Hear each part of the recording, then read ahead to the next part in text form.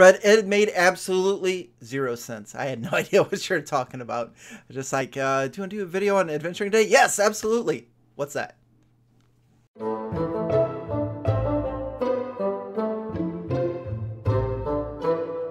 Hi, welcome to How to D&D. My name is Fred Wheeler and today I want to talk about Dungeons and Dragons. And today I thought I would bring along a guest and talk about this topic because he's actually going to throw a lot of light on the topic that other people would probably not completely understand. He doesn't realize this, but I know he does. Hi, Wally. How's it going? Very good. I'm feeling like an expert in the field already. I can't wait to get this started. So the topic for today is the Adventuring Day for Dungeons and Dragons, or Dungeons and Dragons 5.5 in particular. We're talking about the current version of the game. And the Adventuring Day has been roaming around on the internet for quite some time. If you're not really specifically familiar with it, it's the typical adventuring party day that you would have in Dungeons and Dragons 5e, and it assumes that your party will have between 6 and 8 combat encounters before they take a long rest. Yes, wow. 6 to 8 combat encounters before a long rest. And on top of that, that they will take at least 2 short rests before the long rest. Wow, that's a lot. So I'm going to ask you a question, Wally, and then I want you to just answer it. I didn't specifically put it in the email, but I know you will know what to do with it. Okay, absolutely. I'm ready. Wally, when I talked to you about the Adventuring Day in Dungeons and Dragons, did you have any idea what the heck I was talking about? Did it make any sense to you at all? Fred, it made absolutely zero sense. I had no idea what you're talking about. Just like, do you want to do a video on Adventuring Day? Yes, absolutely. What's that? The Adventuring Day sort of assumes that a dungeon master will look in the Dungeon Master's Guide and look at this section on the Adventuring Day and also experience point budgets. There's like a budget that you use to help plan out your Adventuring Day in some way. And you can find that information on page 84 and 85 of the Dungeon Master's Guide. There's a lot of detail there, gives you down. It's like a great huge formula and there's a lot of maths involved, but essentially it gives you a huge amount of guidance around that. What I thought was more interesting as a topic is, does anybody actually use this guide at all? Because I don't use it in my own games. And I don't think I've ever tried to use it in any of the games I've run, including going back to Dungeons and Dragons 2nd edition or Advanced Dungeons and Dragons 3.5. Never really tried to do anything with that. Didn't really attempt it at 4, and I've never even gone near it with Dungeons and Dragons 5e. So I was kind of wondering, Wally, do you use anything like this?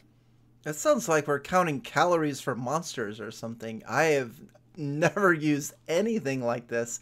But truth be told, I haven't used experience points in like 20 years anyway. So yeah, this was bizarre. After you sent me the email, I went and looked at it and just like, okay, this is a lot of math. Yeah, I have no idea. But yeah, I've never used it. Never, ever. Since I've never used it in Dungeons and Dragons ever, any version of the game I've ever run, I would check on my YouTube channel, since I got into an argument with people about it. Started with a discussion, went to an argument, and I did a poll, and I asked people, how many combat encounters do you run before you have a long rest with your group? And the vast majority, about 70%, said about 2 or 3 combat encounters before a long rest. 10% said only 1 combat encounter before a long rest. Now that I could definitely believe. Yes. And the rest of them were like 2%. There was like hardly anybody in any of the other areas. And anybody who said, yes, I use 6 to 8, like 2% of the people who answered said, yes, that's what I do. And then gave me instructions and advice on how to do it down in the comments section. So I was like, oh, okay. So I did a bit of research, Did you know, Wally, that none of the Dungeons and Dragons designers use the Adventuring Day guidelines? I didn't know that, but it wouldn't surprise me after reading through it. I wouldn't want to use it either. So the designers created it, put it in a book, and they don't use it. What I thought was even more interesting is you look at the pre-made adventures, and they don't use it in the pre-made adventures either. A lot of dungeon masters don't even know it exists. So I decided to do a bit of research on the Dungeons and Dragons Adventuring Day to figure out what the heck was going on, since this is something that most people don't seem to use. And what I discovered is the discussions about the 5-minute and the 15-minute Adventuring Day being too short and how to solve that problem. It's a debate that's been going on for years, but that debate is a product of a particular company taking over Dungeons and Dragons. They actually started with Wizards of the Coast back when Dungeons and Dragons version 3 was released, 3.5, version 4, and now 5. So it's actually a new development. And how did that happen? Apparently, the Wizards of the Coast team and the people who were designing the game back then took the game in a completely different direction. They changed the game and the assumptions around the game, because you'll tell me if I'm wrong, Wally, but when you were playing older versions of the game, the idea was that you explored, you solved problems, and you probably had one tough fight and then you took a rest. I would say so. For me, though, personally, because I played a lot more basic in first edition, we were hack and slash. I mean, that was, I was a teenager at the time, and it was basically, we did a dungeon map, and I filled it through with a bunch of monsters from my random encounters tables, and we just went through and we went encounter after encounter after encounter, but we didn't have no extended calculation of how many was supposed to be there. Once they were bloodied up to the point where, like, we need to take a break, then I'd let their characters rest. But I mean, there's no formula to it. It was just, they just handled as much as I could dish out, and then once they've had enough, they're like, okay, and then I'd surprise them with a wandering monster. And I think your approach is actually what most people do, because can you imagine what the game would be like if you had to work to that guide? It would be very, very difficult to actually achieve, I feel. That section of the DMG, that page, and reading through it, it's like it's almost in the wrong game. Like it's supposed to be in a different game, and they accidentally snuck it into 5e. It's just that bizarre and out of whack to me. So what does the Adventuring Day assume? So I sat down and I came up with a whole lot of different things that I thought were assumptions based on doing this sort of mathematical thing, equation, you might say, giving this very strict guideline, and it is pretty strict. So the first one, I thought, well, it's assuming that combats are fair and balanced. So this Adventuring Day certainly seems to have a focus on combat rather than the other aspects of the game. Now, Dungeons and Dragons 5e says there are 3 pillars to the game, but their measurement doesn't seem to be, with regarding the Adventuring Day, doesn't seem to include the time taken to do exploring and solving problems or puzzles. And that's your area of expertise, right? Or even dealing with a trap. Those parts of your Adventuring Day actually take quite a lot of time. And yet that doesn't seem to be built into the concept of dealing with it. It's only focusing on combat. What do you think? Yeah, I am totally not into this whatsoever. And even role playing. I mean, a lot of my games, as opposed to when I used to play 30 years ago, where it was more hack and slash, now most of my games are role playing. So you've got the role playing, the puzzles, the traps. None of this is going towards, and correct me if I'm wrong, they have like that experience point total before you take the long rest. None of that's calculated in, and I just don't see anyone wanting to put all of this combat. I mean, a lot of folks do like combat. I love combat in 5e, but I don't want to eat it 7 days a week. I mean, I want some other stuff in there, and it doesn't seem like the Adventuring Day, with regards to getting that experience point fulfillment that you're supposed to meet, or this requirement, it just doesn't. It almost seems impossible to me. It probably assumes that players' behavior is going to allow for you to run between 6 and 8 fights before they take a long rest. And I've never got my players to ever do anything like that. They want to take a long rest after every single fight if they can. Mm-hmm. What do you think? Have you ever been able to get any of your players to actually take a long rest after 6 to 8 fights? Not at all. Usually one or two, and they're already like, well, we go back to the inn. I'm like, it's noon. What are you doing? That's okay. We'll check on that tomorrow. It'll be fine. And then I also thought, well, even if I got the players to actually follow those instructions or didn't allow them to take a long rest and got the hammer out and whacked it on the table and said, no, you can't take a long rest until you've had 6 or 8 fights. As a dungeon master, how do I structure an adventure to follow a strict 6 to 8 combats before resting? I don't know how I would do that. It would be like a running fight or battle. So I've never been able to figure out how to do anything like that. No. And I try to give it the benefit of the doubt. I was like, well, is it just for a long rest? So, I mean, could it go days? I mean, maybe like there's like 4 or 5 days in this adventuring days where day is just like a term they use. I mean, because that's the only way I could see 6 to 8 combat encounters, unless you're dungeon crawling, of course. I mean, if you're playing, Dungeon of the Mad Mage or something, I guess you could fulfill that. But outside of that, I don't get it. So I'm actually running Dungeon of the Mad Mage with my players, and there's no way they're going to do 6 to 8 fights. Still not. Okay. No, 2 or 3, and they're spent, and like, no, we're going for a long rest.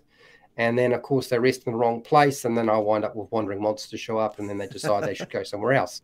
I think that this is really targeted at video game play, Dungeons and Dragons in terms of video game play, that looking at the game in a more modern way, which is viewing it as a tactical war game, which I'm pretty sure Gary actually said on many occasions, Gary Gygax said, Dungeons and Dragons is not a tabletop tactical war game. If you want to play that, there are other games that do that far better than Dungeons and Dragons. This is a different type of game. And the modern Dungeons and Dragons players are assumed the thing they want out of the game is combat. That's the measurement of what they want from Dungeons and Dragons. It definitely assumes that combat is going to be structured around challenge rating, and that challenge rating actually works. Have you ever got challenge rating to actually work for you? Because I never have. No, that section in the monster manual in the stat block challenge rating. No, I don't even look at it. Don't use it. Don't look at it. I kind of just read through what the monster can do. Like, yeah, that sounds fun. Here we go. So the other thing, I was looking at this and I was thinking, wow, why did they do this? Why did they make such a big change? And I think that the Wizards of the Coast designers and marketers thought that the only thing they could really sell from the game, since there was a drop off in the popularity of the game, because the game very much focused on exploration, solving problems, and combat. And you would generally not engage in a lot of combat because combat was dangerous, right? You had to be very careful about what you were doing there. And I think they decided that they could only sell the combat side of the game back when they designed 3.5 or version 3, rather than the exploration and the problem-solving side of the game. They also probably assumed that Dungeon Masters would have enough control over the entire game that the outcomes at every stage, they could actually make that work. It's almost as if the players were no longer part of the equation and that they were going to just follow whatever the Dungeon Master had lined up for them. I guess the point to this whole thing is, what should you use? And for me, I think you should definitely not use this part of Dungeons and Dragons 5e, because I don't think it's actually useful to you in the slightest. I think what is more useful to you is to look at what your adventuring day should actually look like. And it's got nothing to do with mathematics, nothing to do with experience points, because I don't use experience points either. And there's so many people using milestones. Your adventuring day is as long as your adventuring day is going to be for me. And probably the natural point when you think about real combat is one tough fight and then you have to rest. And hopefully you did something else before you had your fight.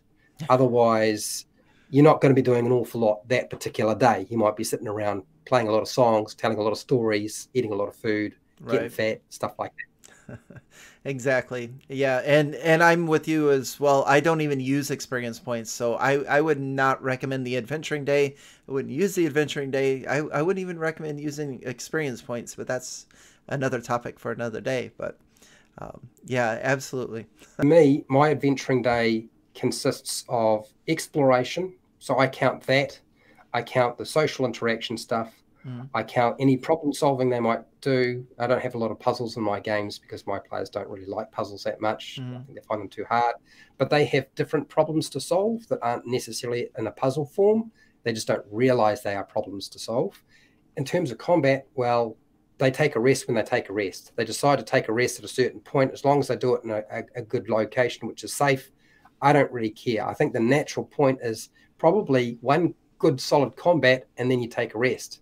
yeah. That's what the players are going to do. That's actually your benchmark, isn't it? Yeah. Rather than all this other stuff. Because as a dungeon master, you don't actually control that. Now, as far as my adventuring day goes, my players usually go off in their own direction anyway. So anything that I would have had planned is going to get thrown out the window to begin with. For them to go through and to expect a lot of combat or whatever else, or when to take a long rest, it's all just going to be improv. And as far as like leveling and things of that nature, I've pretty much already decided when they're going to level, and that's going to be after, you know, important parts of the story, or, you know, when it's been a number of sessions or things of that nature, and being able to fulfill that experience point component or requirements within an adventuring days just wouldn't even make sense, or wouldn't even it wouldn't even make a difference. Please, when it comes to Wally DM and How to D&D, my channel, please subscribe, hit the bell button, turn on notifications, like all the videos if you like them. I would prefer you to like them rather than not to like them. If you want to support us, you can do that through our affiliate links, a Patreon. I'm pretty sure that I have a merchandise shelf and that Wally is working on his very, very, very soon so that he can actually sell merch, because I know there'll be a bunch of people who want merch from him. Otherwise, just watch our videos. That's one of the best things to do. We know we're doing something right if you're watching our videos. And hey, till next time, keep rolling those 20s. Here's a little secret. As far as my campaigns go, I don't actually put a puzzle in every game. It is, my puzzles in my campaign are actually far and few in between, because I only put them in there if it makes sense.